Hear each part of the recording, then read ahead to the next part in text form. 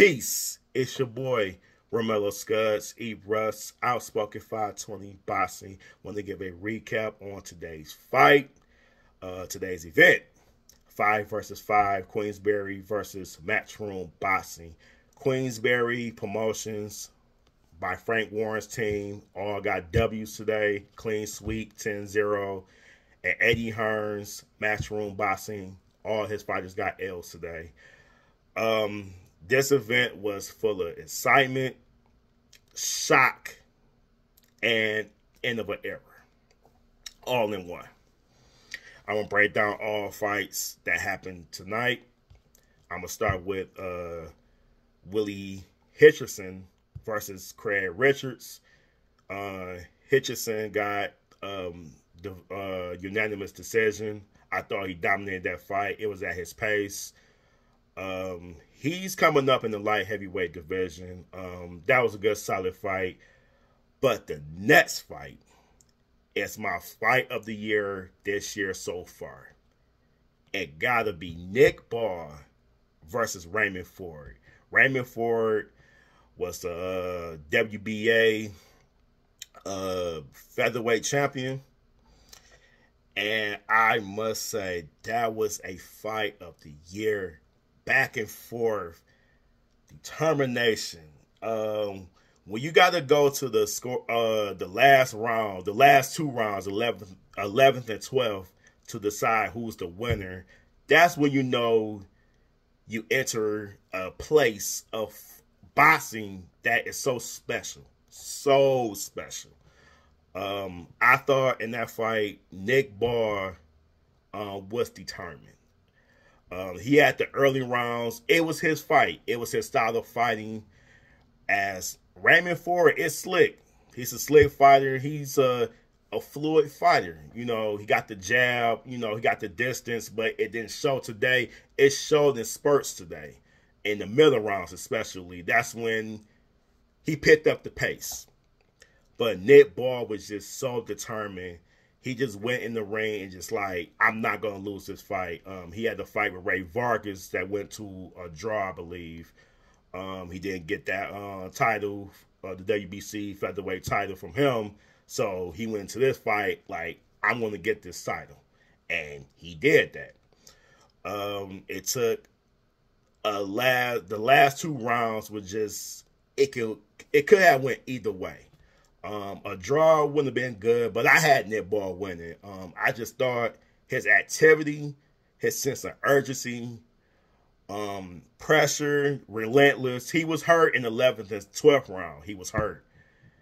But it was like he was shaking off what Raymond Ford was throwing at him, shook it off, and just kept coming. He kind of had that Rocky Balboa type of spirit, just... He's getting hit, but he's just so determined, and that's a dangerous man. When you're not going down, when you're not going down without a fight, and you just keep coming, and I gave him the win. It was much deserved to me. People in my boxing community that I'm in saying Raymond Ford won, he had him hurt. When you have someone hurt and the person don't engage, yes, that wins the fight. But when you got someone hurt and they still coming, all bets are off. You know what I'm saying? So, and Nick Ball was coming. That's my fight of the year so far. And man, if you haven't seen that fight, please do.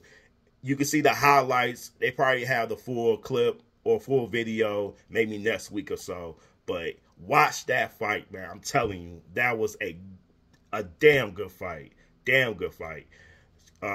Congratulations to Nick Ball as he's the new WBA featherweight champion.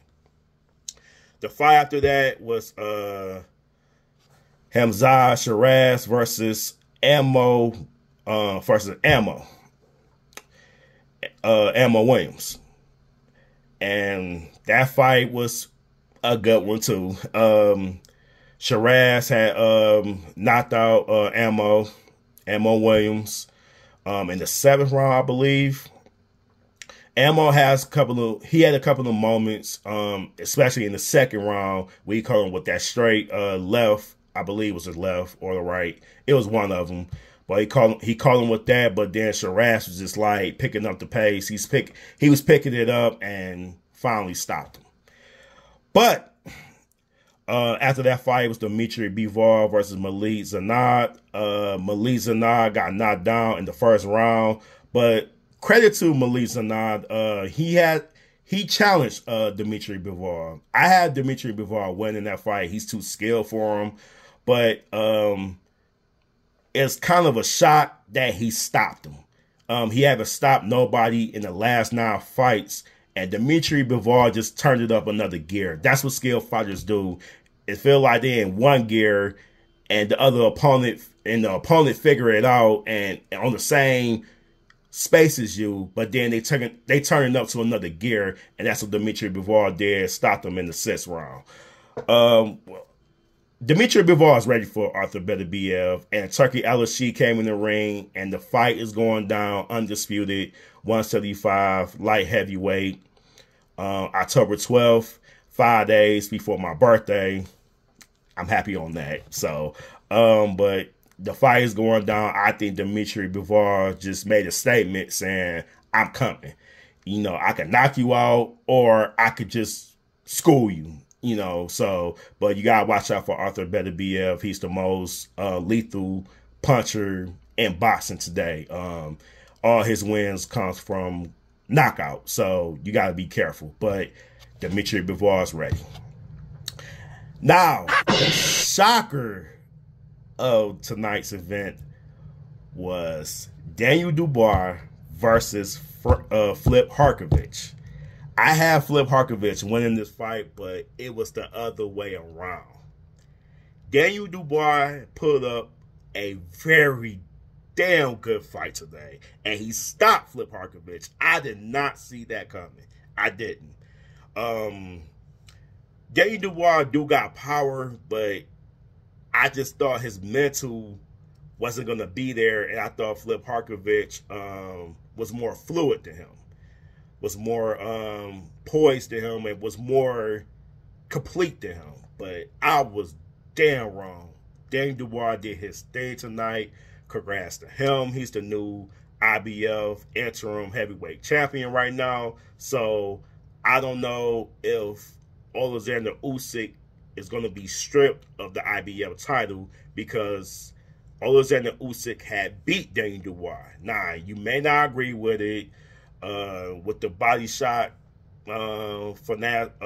fiasco, you may not believe it. Whatever you may thought, Daniel Dubois won that fight. He should have been unified champion and not undisputed or whatever.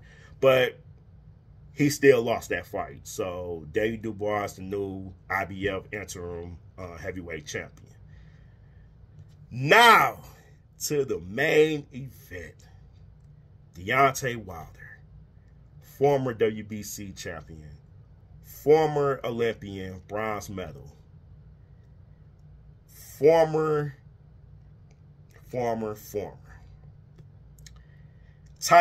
10 title defenses. He was on top of the world. He went against Zhilei Big Bang Zhang. And I must say it's the end of an era for Deontay Wilder. I think he needs to retire, like today. He got knocked out in the 5th round. The fight started kind of boring. Both men was kind of timid. Zhang don't throw a lot of punches. He just throw that punch that would knock you on your ass. So both was kind of timid, and both was kind of hesitant to throw the big punch, because they was afraid of whoever landed the big punch was going to win this fight. But in the 5th round,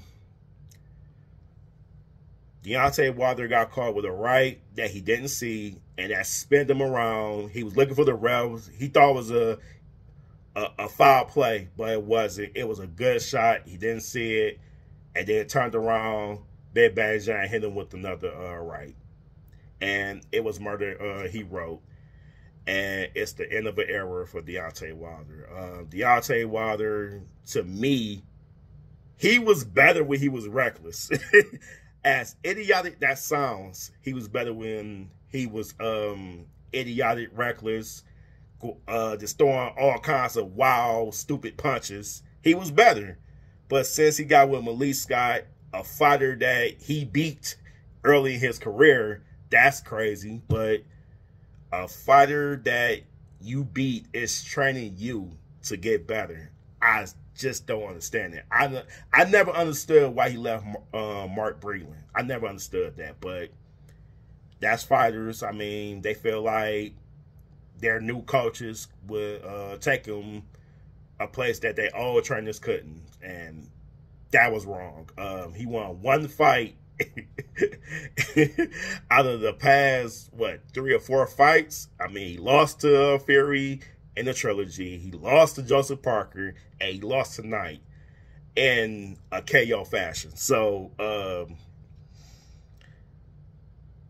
yeah, it's over for Deontay Wilder. I think he should go to the sunset. Good career. Whether the opponents was good enough or was any good, but you got to admit, he had 10 title defenses. You can't beat that.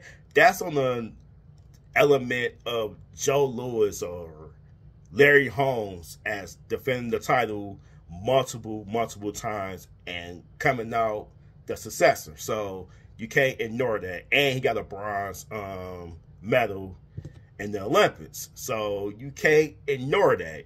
Now, do I think he should have been a Hall of Famer, or he should be a Hall of Famer? I say yes. I say yes. If Timothy Bradley and Ricky Hatton can be in the Hall of Fame, why not Deontay Wilder? He's been dominant in the most prestigious traditional division in boxing, and that's heavyweight.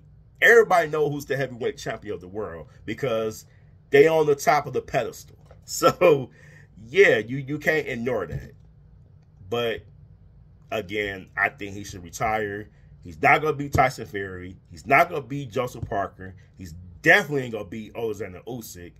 And he's not going to beat Anthony Joshua. I think Anthony Joshua is better than him now. So, yeah, I think he should call it quits. But tonight's event was very good, very solid. Again, it got a fight of the year in my eyes with Nick Ball versus Raymond Ford. So, but that's all I got for y'all. I'm Romello Scuds. Hit that bell button. Subscribe to the channel. Outspoken 520 Boxing. I'm on Facebook, IG, and YouTube. So subscribe to that channel for notifications whenever I do new content. But this is your boy, Romello Scuds. Peace and blessings. One.